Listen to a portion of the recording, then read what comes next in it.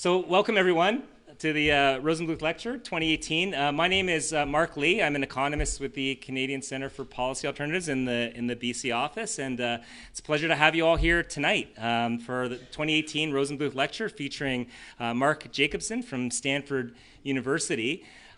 This is a kind of a special one for me because, I've been working on climate change and energy issues for over a decade now, and Mark's probably the closest someone comes to being like a climate hero for me. So back when I was first starting out on the climate justice project, Mark's work came on the cover of a Scientific American magazine in November 2009 with this ambitious plan to power the world with 100% wind, water, and solar power. And so we were in very early days of the climate justice project at that time, which was figuring out how BC could get to a zero carbon or 100% renewable economy and trying to think through all the social justice issues attached to that. But even just that fundamental question, could we actually get to 100% renewables, wasn't entirely clear. And so Mark's work kind of gave me an intellectual scaffolding to hang on, and I actually used a screenshot of that cover for a number of years in my presentations when talking about the possibilities around what we could do with our economy. So that foundational work, I think, was really important in my work, and I think it's really important now in British Columbia as we wrestle with climate and energy policies, from developing a new climate action plan to things like liquefied natural gas and a whole bunch of other related issues. So before we get started, I'd like to first acknowledge that we are on the traditional territory of the Musqueam, Tsleil-Waututh, and Squamish people. We're here today in memory of Gideon Rosenbluth, who passed away in August 2011. So this is now the 7th annual Gideon Rosenbluth Memorial Lecture. Gideon was a highly respected member of the UBC Economics Department and part of the economics community in Canada and around the world. He was a distinguished academic who held high standards for himself and his students. He taught and he wrote about economic theory and its application for the analysis of individual behavior, corporate organization, and government policy. He was a past president of the Canadian Economics Association, of the Canadian Association of University Teachers. He was an editor of the Canadian Journal of Economics, an elected member of the UBC Senate, and a fellow of the Royal Society of Canada. Gideon's rigorous approach to scholarship and community involvement was accompanied by a commitment to social justice. He was a long-time research associate with the Canadian Centre for Policy Alternatives and one of the founders of the CCPA-BC office, and he served on our first research advisory committee. I remember in our early days at the CCPA coming into meetings with Gideon, and his rigor was pretty tough to bear at times, but I think he instilled in us a level of rigor in our approach to research that has served us very well over the years as a public policy research institute. Gideon was a thinker in the Keynesian tradition, but he also cared very much about poverty and the environment. In 2002, the CCPA published a paper by Gideon and Peter Victor called "Saving the Environment: How Canada Can Abolish Poverty and Unemployment Even in a No-Growth Economy." That showed in the mathematical language of economic modeling how these seemingly intractable problems could actually be accomplished. So with the support of the Rosenbluth family, who's here with us in the crowd tonight, Vera and Robin and Jonathan and Karina, Gideon's legacy lives on. In addition to the lecture, the CCPA hosts an annual Rosenbluth internship. This year, V.S. Saran worked in our office this summer with Seth Klein, looking at proportional representation. And with Seth, he co-published a series on proportional representation for our Policy Note blog. So if you know someone who might be a good candidate, perhaps yourself, call for proposals goes out in the new year. Please sign on to our e-newsletter and you won't miss it, and you'll also get regular updates on our ongoing research work. The other legacy of Gideon is the Gideon Rosenbluth Memorial Lecture, and we're so pleased to host this event in partnership with UBC's Vancouver School of Economics, and the chair of that department, David Green, is here, who also sits on our research advisory committee. So to introduce Mark, I'd like to bring up Shannon Daub. She is the Associate Director at the CCPA's BC office, but as of next week, on November 1st, she will be our new BC office director. Seth Klein steps down. So maybe give Seth a hand for that and give Shannon a hand. But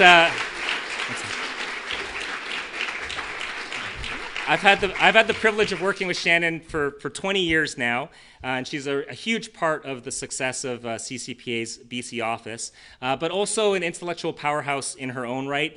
She is currently the co-director of the Corporate Mapping Project, a SSHRC-funded partnership with the University of Victoria, examining the political and economic influence of the fossil fuel industry in Western Canada, so very much linked to the topics we're thinking about tonight. The Corporate Mapping Project has put out some amazing research, including a report last week looking at who owns Canada's fossil fuel sector. Last month, they put out a report looking at the holdings of the BC Investment Management Corporation, who invest on behalf of the public sector workers for their retirement, far too often in fossil fuels, as it turns out. So there's a lot more from the Corporate Mapping Project that you can check out. All of it's available at corporatemapping.ca. So please check it out. It's really important work. And over to you, Shannon. Thanks, Mark. Thank you.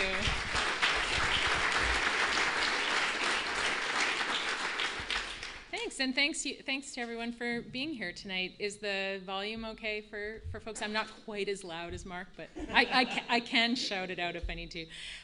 So I'm really excited for this talk tonight, in large part because I think we all know that if you spend a lot of time thinking about climate change and you spend a lot of time looking at the issues, it's very easy to end up with what I think I read one time someone referred to as apocalypse fatigue. It can be depressing and difficult to see the possibility for change sufficient to actually get us to where we need to be to avoid catastrophic climate impacts. So that's one of the reasons I'm excited to hear from Mark tonight, is because this isn't just hopeful in spirit. This is hopeful in the sense of providing rigorous, clear evidence to support the claim that, in fact, we can actually avoid the worst impacts of climate change if we take the need for transition to renewables seriously. So it's a great privilege to be able to introduce Mark, and I'm going to tell you a little bit about his background before I hand the podium over to him. So Mark is a professor of civil and environmental engineering at Stanford University. His career is focused on better understanding air pollution and global warming problems and developing large-scale clean renewable energy solutions to them. As the other Mark mentioned, a 2009 Scientific American cover article featured a plan by Mark Jacobson and Mark DeLucci to, it's a confluence of Marks, to power the world with 100% renewable energy. So no tricks like nuclear power, carbon capture, or biomass, just wind, solar, and water technologies. And while politics have been slow to pick up on this message, it's a compelling one for our fossil-fueled era that is adding carbon to the atmosphere at record rates. Mark's work tells us that there is another pathway to meeting our energy needs without undermining the future, one that is better for our health and our economy. In 2011, Mark co-founded the Solutions Project, a nonprofit that combines science, business, and culture to educate the public about 100% clean energy roadmaps. In 2013, his group developed individual wind, water, solar energy plans for each of 50 United States, and in 2017 for 139 countries of the world. They calculated down to the number of wind turbines and solar arrays that would be needed in each jurisdiction, along with estimates of the number of jobs that would be created. Mark's research has had an influence on thinking about renewables in U.S. politics. The 50-state roadmaps were the primary scientific justification for legislation mandating full or partial transitions to renewable energy in California, Hawaii, Vermont, and New York. They were also the primary scientific justification behind several congressional bills calling for 100% clean renewable energy in the U.S. by 2050 and served as the basis for energy platforms of 3 presidential candidates in 2016. In Canada, one of the arguments we hear most often in response to the call to even to be able to say we should be thinking about winding down fossil fuel industries is the claim that we can't possibly make the transition to renewable energy quickly or at all. And here in BC, as we grapple with LNG and developing a new climate plan, you can see why we wanted to bring Mark in to share his research and wisdom with us. So please join me in welcoming Mark. Over to you.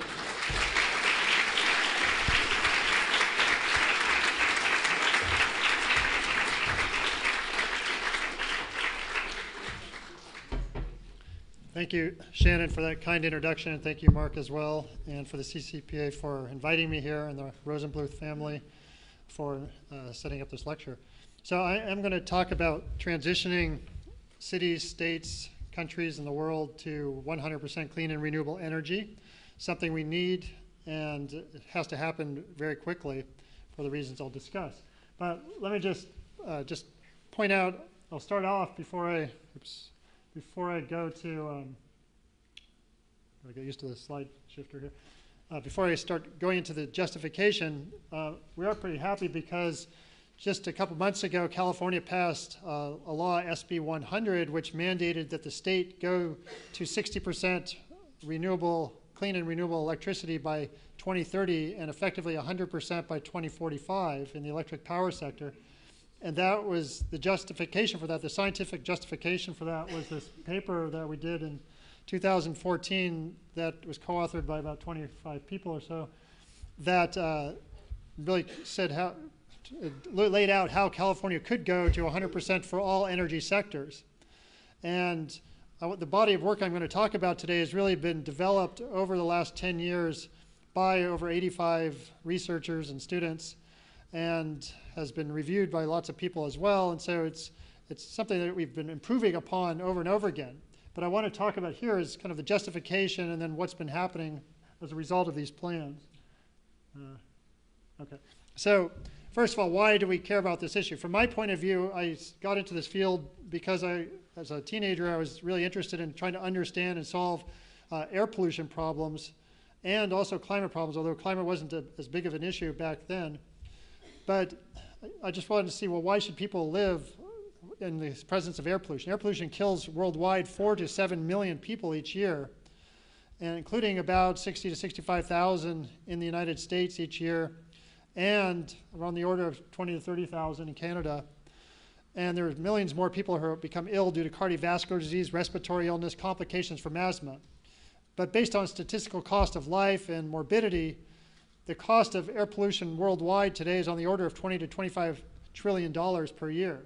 Global warming is growing in its cost and its effects on society, and it's expected to cost on the order of $25 to $30 trillion per year worldwide by 2050. And then energy security is the third problem we're trying to address simultaneously. No matter, even if the costs were the same of fossil fuels and renewables, fossil fuels are limited resources. They will run out at some point, which time you'll have social, economic, and political instability. And so to avoid that, we do need to transition eventually, if for no other reason, just for energy stability point of view, to clean renewable energy, where there are effectively, I wouldn't say inexhaustible, but we can use a lot more before we run out. Sorry. Okay. I'm going to get used to this in a second. Okay, so what's the idea here? The idea behind all these plans is to electrify everything, basically, and provide that electricity with clean, renewable energy. So, for example, for heating, well, first, the main sectors of energy that we're looking at are electricity, transportation, heating, cooling, and industry. There's also agriculture, forestry, and fishing, which can also fall into these categories, but we use similar techniques. So for transportation, for example, we convert everything to battery electric vehicles or hydrogen fuel cell or hybrids of the two. And I'll discuss those in a little more detail in a few minutes. For heating, cooling, and by the way, the hydrogen in the case of transportation would be produced from electricity by electrolysis.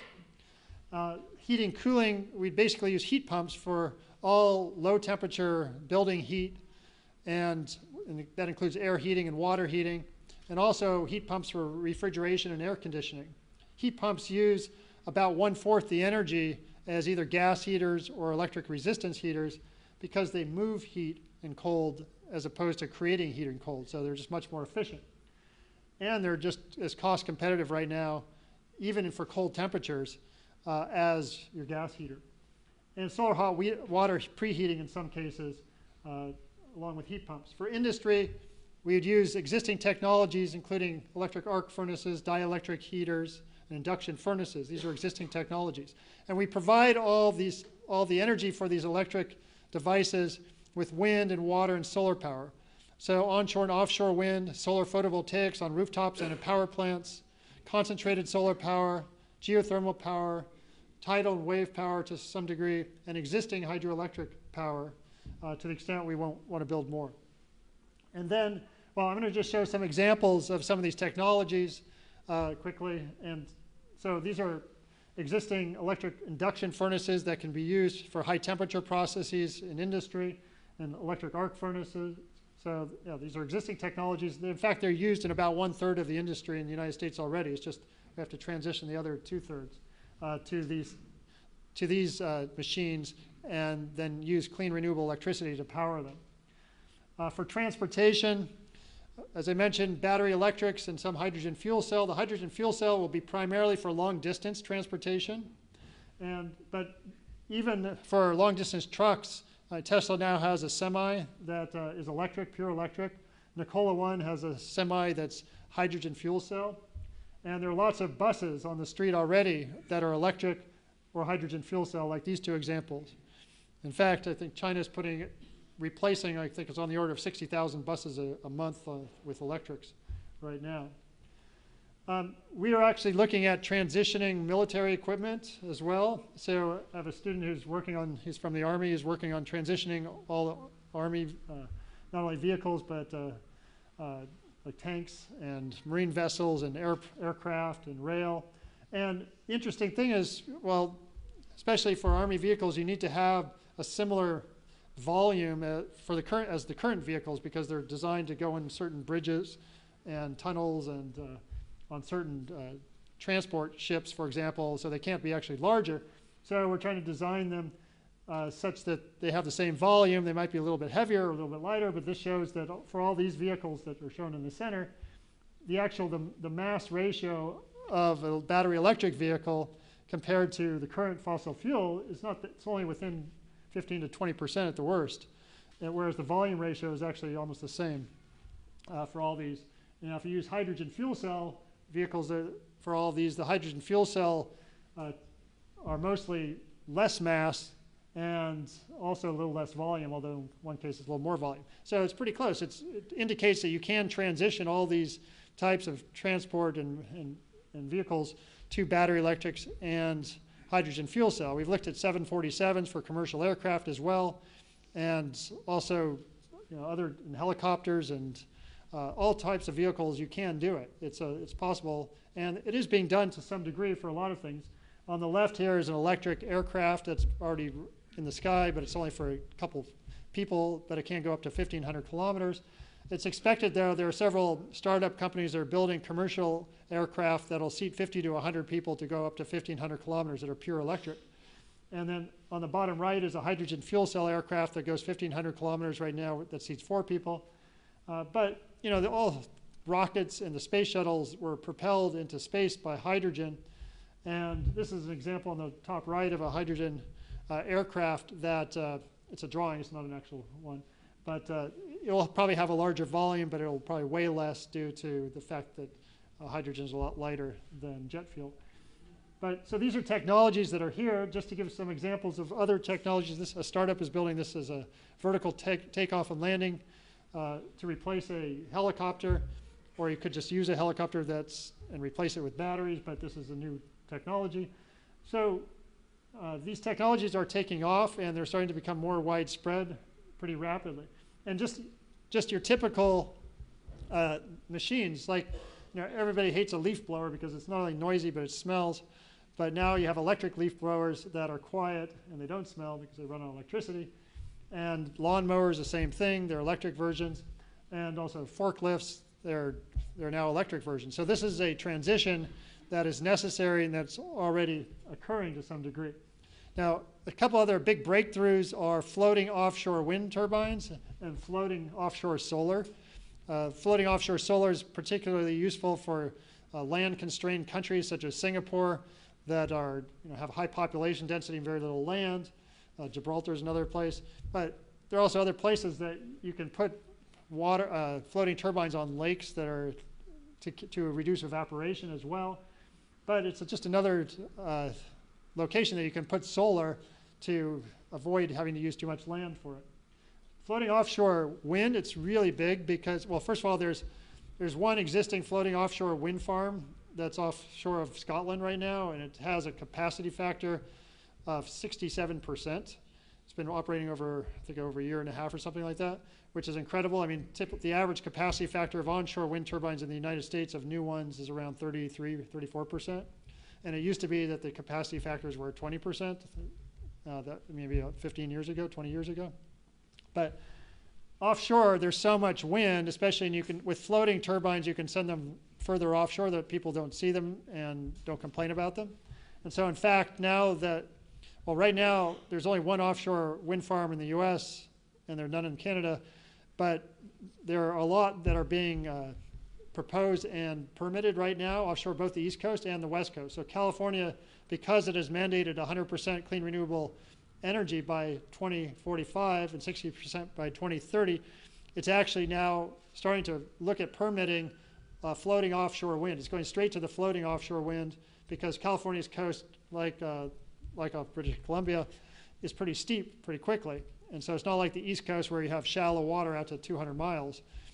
Here it's deep, so you need floating offshore for if you want to put a lot of wind. But you can actually power, 2/3 of California just with floating offshore wind, not going out very far.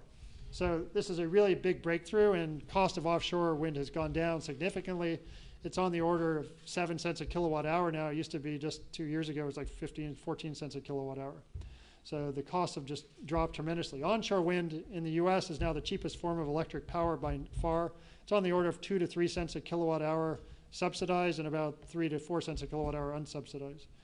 So, and solar is this, at the utility scale, is the second cheapest form of electricity right now in the US.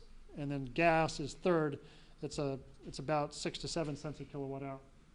Okay, so we'll need storage though, because the wind doesn't always blow, the sun does not always shine. So we want to store not only electricity, but heat and cold as well. And it turns out that because we're electrifying a lot of the heating and cooling, that we'll have more flexible loads, and we're electrifying transportation, we'll have more what are called flexible loads, and I'll get into that in a bit. But the types of storage that we're going to use is, for electricity, we'd use concentrated solar power with storage. So concentrated solar power is where you have sunlight focusing off of mirrors onto a central tower to heat a fluid.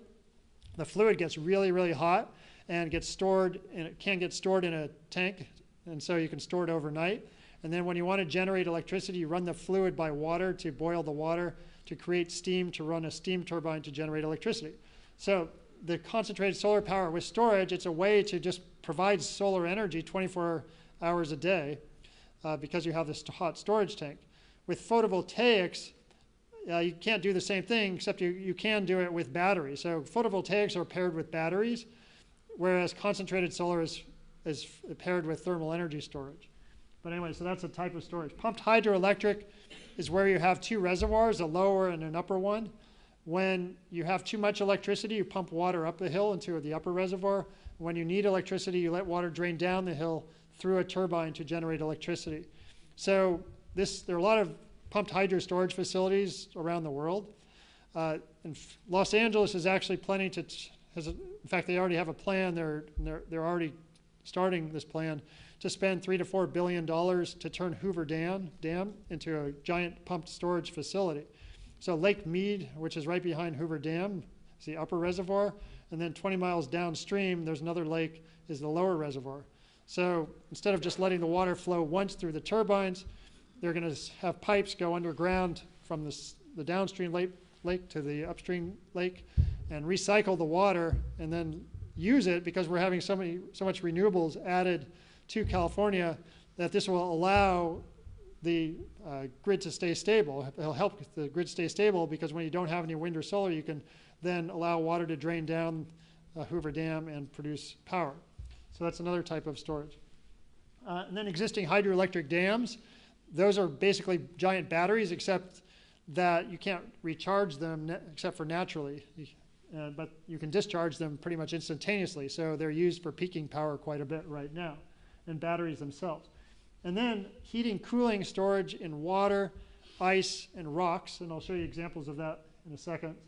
And then also hydrogen is a form of storage. So when you have excess wind or solar, you can use it to produce hydrogen, and that could then be used for transportation when you need it. And then demand response is a technique where utilities give people incentives to use electricity at certain times of the day and not to use electricity at certain times of the day. And that is actually also used to try to balance supply and demand on the grid. So let me just do some examples of, here's cold storage, or ice storage, that is. Stanford, my university, had a big ice cube under a building from 1998 to 2017. And at night, when the electricity price was low, electricity was used to produce ice. And then during the day, instead of using air conditioning to cool the buildings, water was run through the coils in the ice and then sent to buildings, and the cold water chilled the buildings. So this was like electricity storage because it avoided electricity use, but it wasn't. It cost about $38 a kilowatt hour, whereas batteries cost, well, at the time they cost around $400 or $500 a kilowatt hour. Now they're down to around $200 to $300 a kilowatt hour. So ice storage is actually pretty common. It's used under stadiums and hospitals quite a bit, but not that many people know about it. But it's something that you can actually expand and use quite a bit more with a clean renewable energy system.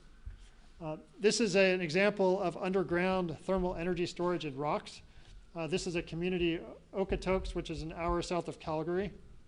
And in 2004 and 5, there were 52 homes built with solar collectors on their roofs, on the top left, well, on the roofs of the garages. And in the solar collectors is a glycol solution. And during the long summer days, the solution is heated by the sun. And then the solution is piped to a building on the right here, where the heat is transferred to water in pipes. The water is then piped under this field, and the field was excavated and filled with rocks and pipes for the water to go through. And so the water then passes by the rocks, transfers its heat to the rocks, and the rocks heat up to about 80 degrees Celsius. And that heat is then stored there for up to 6 months until winter when the snow is on the ground, and the whole system is run in reverse and provides 100% of the heat for these 52 homes in the wintertime, in fact, all year round.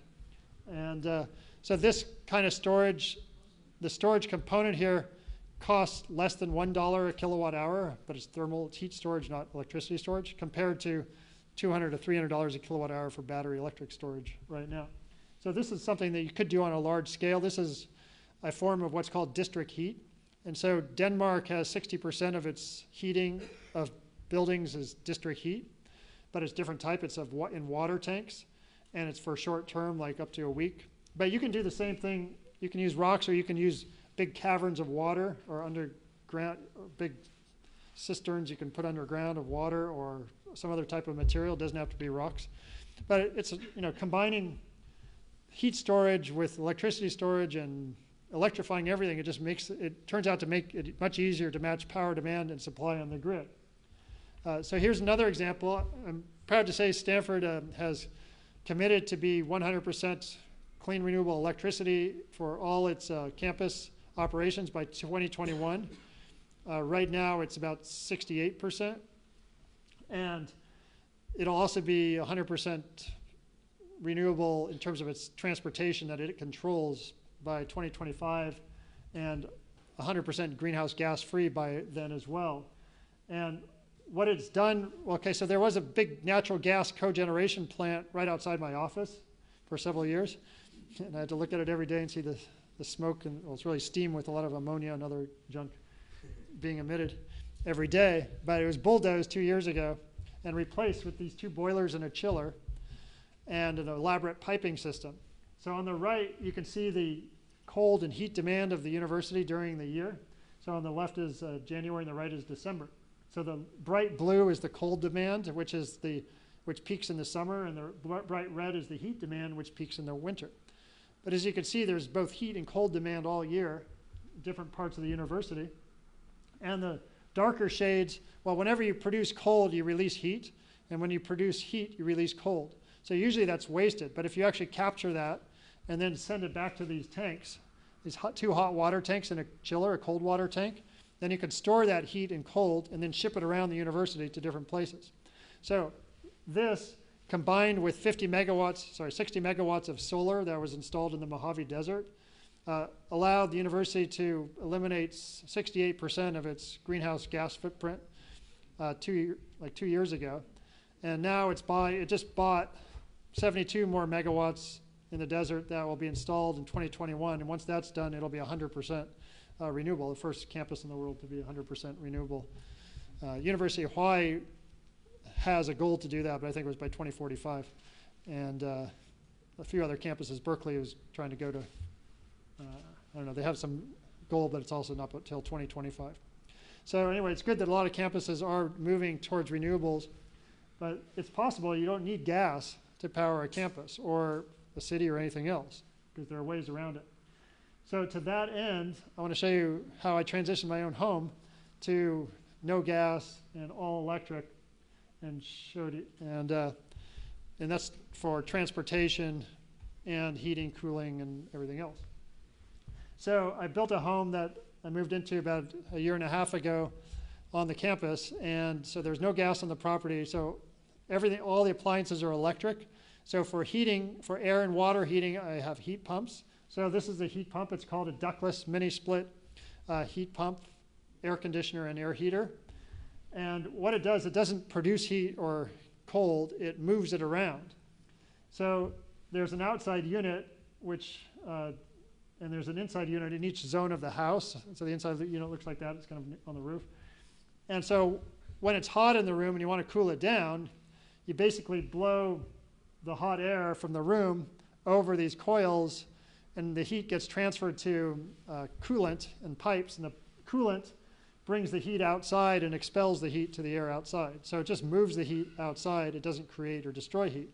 Conversely, when you want to bring heat into the house, you do the same thing. You extract heat out of the air from the outside. It goes into the coolant moves into these units, and then the air blows over the warm coolant, and the warm air gets expelled into the room. So this just moves heat around. It uses 1/4 the energy as other types of heating or cooling, either electric resistance heater or a gas heater or a typical air conditioner. And it really works well. I mean, the temperature is perfect all year round.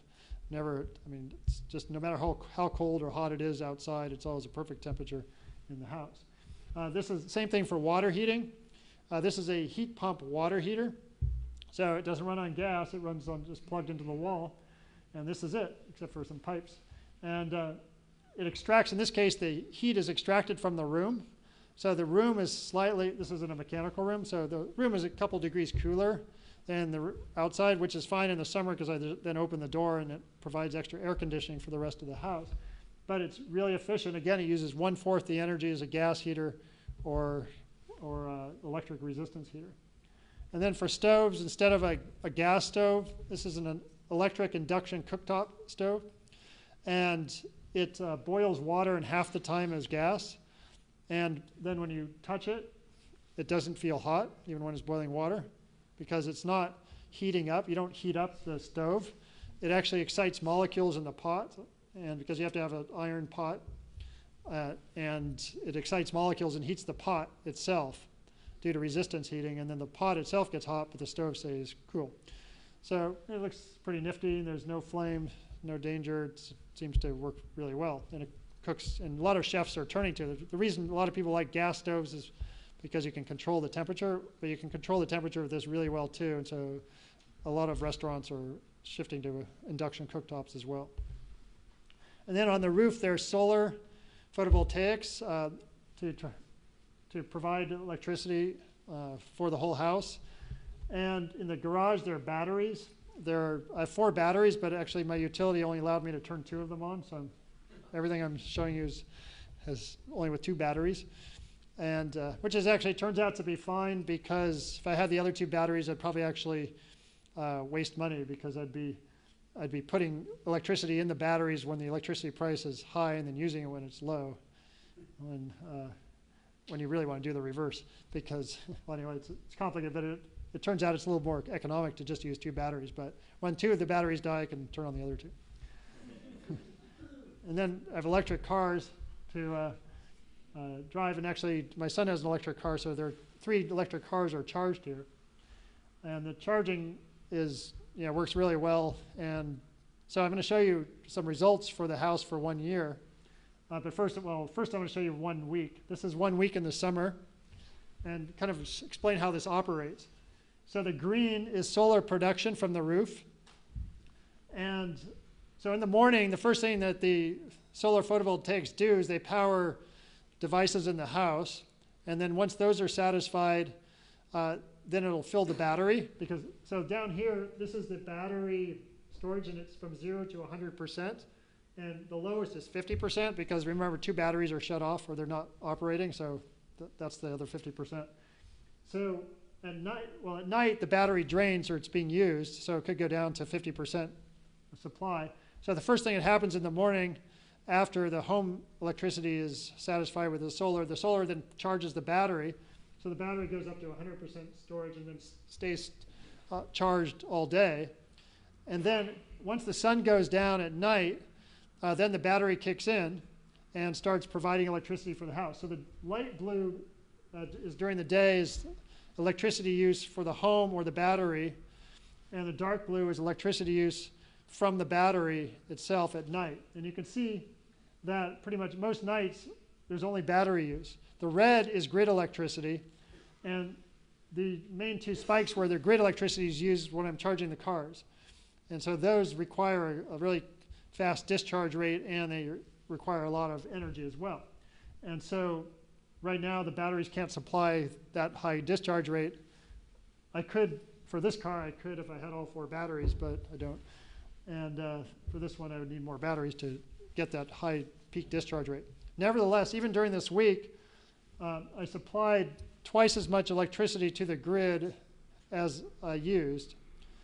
And then I'm going to show you, this is a full year of energy use.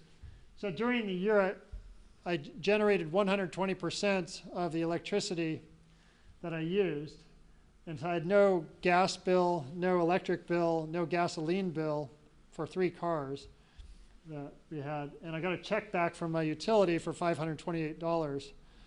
And that's because there's, in California and also a lot of places, they have these new utilities that have cropped up that take over the generation portion of your bill. They're called community choice aggregation utilities. And the one I have is called Silicon Valley Clean Energy. And what they do is, so I still have an underlying utility for transmission distribution, which is PG&E, Pacific Gas and Electric. So they still would bill you for your transmission distribution for when you're actually using electricity, if you're using electricity more than you're giving back to them. But they would only pay 2 cents a kilowatt hour for the excess electricity that I generated, whereas these community choice aggregation utilities will pay you at the time of use. So in this case, up to 28 cents a kilowatt hour. And so that's why, otherwise I'd get a check for $10 from PG&E. So it's really a cool thing. There are now 18 of these CCAs in California, and I think there are like 60 of them throughout the US, and I don't know if they've spread to Canada yet. But they're really cool things, because what they do is they actually, and plus even if you don't have your own solar, you can choose with a CCA to go to 100% renewables, because they actually purchase wind farms and solar farms, or purchase the power from them, and to actually supply to you. So they can guarantee you 100% or 90% or whatever you choose of renewable energy. And the cost, if you go on their plan, is virtually the same as if it were a fossil fuel. It's like within 0.002 cents a kilowatt hour. Now, but I want to show you the real savings of this. So, I built the home from scratch, so it wasn't a remodel in this case. But I avoided, up front, in my case, I avoided $6,000 of a gas hookup fee because the utility, PG&E, wanted to charge me $6,000 just to hook up the gas from the edge of my property to my property, which was 2 inches. And I asked them, well, why are you charging $6,000? And they said, well, everybody in PG&E has to take a cut. And so there was no actual explanation for why. There's no reason for it except it's an opportunity for them to charge new homeowners. So anyway, on average, it's between $3,000 and $8,000. These numbers are for general homeowners. And then I avoided another $6,000 in pipes, and the range would be $1,000 to $7,000. So you can avoid $4,000 to $15,000 up front if you're building a new home just by not having gas on your property. But then, an average person will have an electric bill of $1,000 to $3,000, a gas bill of $1,000 to $3,000, and a vehicle bill of $1,000 to $4,000. So the overall savings is $4,000 to $15,000 up front, plus about $3,000 to $10,000 per year. Now, with this, and with the fact that there are subsidies in the U.S. for solar and wind of 30% tax credit, the payback time is 5 to 6 years for this whole system. And the solar panels are warranted for 25 years. So it's a no-lose situation if you're going to, as long as you're going to be there 5 years, but even then you can sell and probably make some money to the next person you sell it to. If there were no subsidies, it'd be about 10 years. So it's really worthwhile in California, at least, to do this. The sun is really good. I mean, here in British Columbia, I understand, obviously this solar is probably not as good as in California, but still pretty good, especially in the summer. You even have longer days. So anyway, I'd say there's now a law in California that all new homes as of 2020 have to have enough solar on their roof to power their to be net zero carbon in the annual average. And so this is nice. That should be a law everywhere. It would also be good if there was a law to not allow natural gas on new homes or new buildings. That would be really cool. Okay, so now let's talk about transitioning the world to 100% clean and renewable energy. We developed plans for 139 countries of the world and to see if it's possible, technically and economically feasible, to do a transition. And so these numbers are for the summation over all 139 countries. And the 2012 power demand in these countries, the end-use power demand was 12.1 trillion watts. And that's for all sectors of energy. And that's expected to grow to about 21 terawatts in 2050. However, if we electrify all energy sectors and provide that electricity with clean renewable energy, if we do it without heat pumps, we go down to power demand of 11.8 terawatts, or around a 43% reduction of demand by 2050. If we add heat pumps to replace all low temperature heating and cooling, we'd go down to 8.6 terawatts. So that's a 58% reduction of demand without changing our habits very much. And this breaks down how we get that reduction. 23 percentage points of that 58 is due to the efficiency of electricity over combustion. For example, an electric car, 80 to 86% of the electricity in the car goes to move the car, and the rest is waste heat. But a gasoline car, only 17 to 20% of the energy in the gasoline goes to move the car. So you reduce your power demand by a factor of 4 to 5 by going to an electric car. But averaged over all energy sectors, that's 23% reduction of demand. Now, another 13% of energy used worldwide is used just to mine, transport, and refine fossil fuels and uranium. And if you eliminate fossil fuels and uranium, then you can save 13% of all energy, because wind comes right to the turbine, solar comes right to the panel. You don't need to go dig for it. And then 16% is due to the efficiency of heat pumps. If you averaged over all energy sectors, if you use heat pumps for all low temperature heating and cooling. And then there's another 7% for efficiency beyond what's expected in the business as usual case in 2050. And these are just excess energy efficiency measures that individuals can take, or appliances, more LED lights, weatherizing your home, bicycling more, things like that, better, more efficient public transportation. So 58%, that's important because that means even if the cost per unit energy is the same between fossil fuels and renewables, in terms of, let's say they're both 10 or 11 cents a kilowatt hour, there are 50% fewer kilowatt hours in the wind, water, solar case. So it's half the actual cost to consumers. So let's look at, well, this is for Canada. This is our energy plan, how you could actually power Canada for all purposes for electricity, transportation, heating, cooling, industry, agriculture, forestry, and fishing. In 2050, it would be 27.5% onshore wind, 23% offshore wind, 5% residential rooftop PV, 9% commercial government rooftop PV, 7% solar PV power plants, almost 10% CSP power plants, 2% geothermal, 15% hydro, and 0.2% tidal, and 2.2% wave. And this is just one mix. I mean, there are many possible mixes, it turns out, but it's just one that works. But it shows on the right the numbers of these devices, and I don't want to dwell on that for right now, but you'll notice the hydro plants, it says 0. That's the number of new devices, so it doesn't count what's existing. So this just, on the right is the number of new devices that you need beyond what's already there. But so without even adding any new hydro would count for 14.5% of all Canadian energy for all purposes in 2050. Now, worldwide, this is for all 139 countries, which represent about 99% of all emissions worldwide.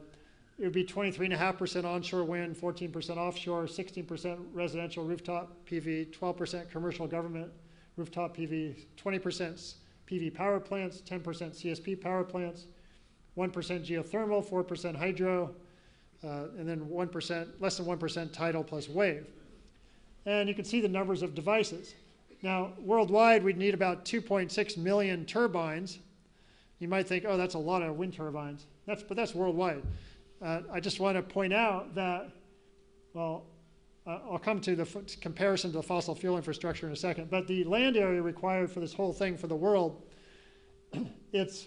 well, offshore, there's no land, so tidal wave, offshore wind don't count for it. There's no new land. Rooftop PV does not require new land. There's no new hydro, and there's hardly any additional geothermal.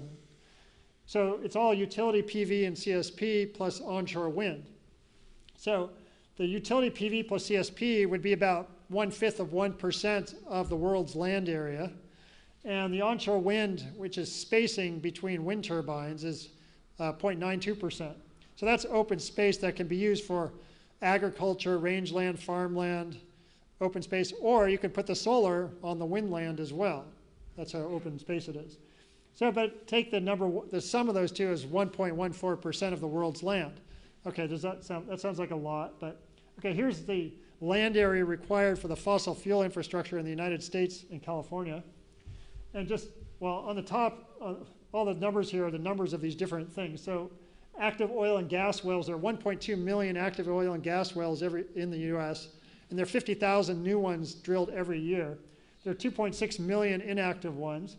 There are that's oil wells, abandoned oil wells. There are 550,000 abandoned gas wells, 1,500 coal mines, 135 oil refineries, 1.6 million miles of pipeline, of gas pipeline, 161,000 miles of oil pipeline, 3,300 power plants, 115,000 gas stations, 394 gas storage facilities. They take up 1.3% of the US land area and 1.7% of California's land area just from the oil and gas infrastructure. So now our 1.14% is looking pretty good. So anyway, next time somebody says that all the wind turbines take up a huge amount of land, well, they don't take as much land as all this oil and gas. Now, and plus all that wind land, of that 1.14%, on the order of 80% of it is open space that can be used for multiple purposes. So, okay, so then next question is, can we keep the grid stable with just clean renewable energy? So we've done grid integration studies. Well, for this case, we broke up these 139 countries into 20 world regions, and we did a grid study for each of the 20 regions. And we looked at 3 different scenarios for each region. And so these are the 3 scenarios, and these are the types of storage that we looked at. So case A was where we had battery storage, CSP storage, heat and cold storage, no heat pumps, no additional hydropower turbines, and we did have pumped hydro storage, and we did have hydrogen for transportation. The second case was the same as the first, except no batteries, also no heat pumps, but we added turbines to existing dams to allow the peak discharge rate to be higher. So you can discharge water higher, but conserving the water in the dam so you have it higher discharge for shorter periods. And then case C, we had batteries, no heat and cold storage, but we had heat pumps in that case and no additional hydropower turbines. Well, in any case, all three of them, if you average over all 20 world regions, the cost of energy was pretty similar per unit energy, 10.6 to 10.7 cents a kilowatt hour. But you'll notice in the third case where we used heat pumps, we used 16% less energy than the other cases. But in all the cases, we're on the order of 50% less energy than in the case of fossil fuels. So even if the cost of fossil fuels is about the same, we're using 50% less energy, and even less energy in the heat pump case. But I just want to run through each of the 20 world regions just to show you kind of more detail what we did. So the US plus Canada was one grid, and in this case, and well, we ran for 5 years, every 30 seconds for 5 years, and we predicted the winds and solar fields with a climate model predicting every 30 seconds for 5 years throughout these countries. And then we compared the energy supply from wind and solar and hydro and geothermal, tidal wave, with the demand for energy, the changes in storage and losses and shedding. And we were able to match the power demand every 30 seconds for 5 years. And this shows 30 days every hour, but we actually resolved it for 30 seconds. So this is North America, well, US plus Canada. And I just want to quickly run through. This was Central America, Cuba, Dominican Republic, and Haiti. So we did a bunch of island countries as well and regions. And Jamaica, South America, New Zealand, Australia, Southeast Asia, the Philippines, Japan, South Korea, Taiwan, China, Hong Kong, Mongolia, North Korea, Russia and Georgia, India, Nepal, Sri Lanka, Central Asia, the Middle East, Europe, and Iceland, and Africa. So this was 139 countries. We were able to keep the grid stable. And just a little more detail about the cost. So if we just look at today's electric power sector worldwide, and we move that forward to 2050 and bring it back into today's dollars, that's estimated to cost 9.8 cents a kilowatt hour for fossil fuel electricity. But that's just the energy cost. The health cost is 12.7 cents a kilowatt hour. The climate cost is about 16 cents a kilowatt hour. So the total social cost, which is what economics is about, right? Social cost, it was 38 cents a kilowatt hour.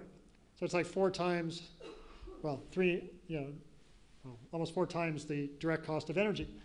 Now, wind, water, solar, just replacing the business as usual electricity without electrifying all the other sectors, was about 9.7 cents a kilowatt hour. So it had almost the same direct cost of energy per unit energy, but 1/4 the social cost. And then since we're using 50% fewer kilowatt hours, it's really 1/8 the social cost of energy for a wind, water, solar system compared to a fossil fuel system. Now, replacing all energy sectors with wind, water, solar, it was about 10.6 cents a kilowatt hour direct energy cost. Anyway, the point is, it's a lot cheaper from a social perspective and even from a direct consumer perspective to go to clean renewable energy.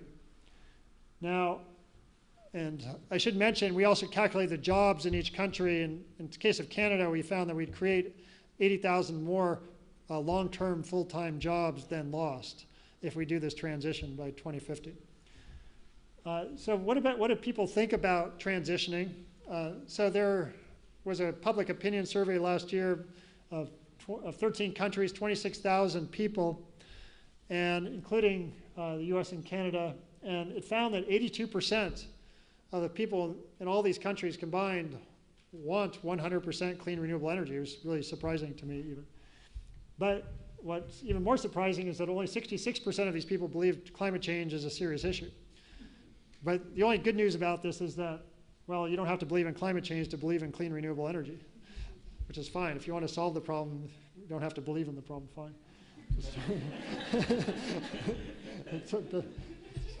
Whatever works. Well, one of the reasons is that people believe in renewable energy more than they believe in climate change as a problem is that 69% believe that renewables make countries more energy independent. 73% say renewables will boost economic growth.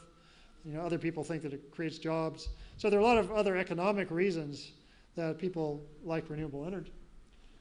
And there's another poll that was totally independent that came up with a similar result. The question, this is only in the US and it's for 7 states. It says, do you support or oppose powering all energy in the US entirely by clean and renewable sources like wind, solar, and hydroelectric by 2050? That means homes, businesses, cars, trucks. And nationwide, well, 64% strongly supported this contention, 19% somewhat supported. So the total of those is 83% either strongly or somewhat supported the transition to 100% clean renewable energy for everything. And only 16% opposed this. And among states, it's pretty good. I mean, ironically, Iowa had the lowest percentage for it, but actually Iowa has 42% of all its electricity is from wind right now. But it makes no effort to do it because it's so cheap. So they like the transition, but they're still skeptical. A lot of people are still skeptical in Iowa.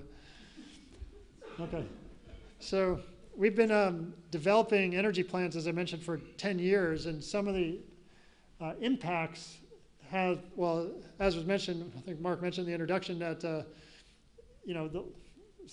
are 3 presidential candidates, including Bernie Sanders and Hillary Clinton and Martin O'Malley, who adopted our 100% goals as part of their platform, election platform.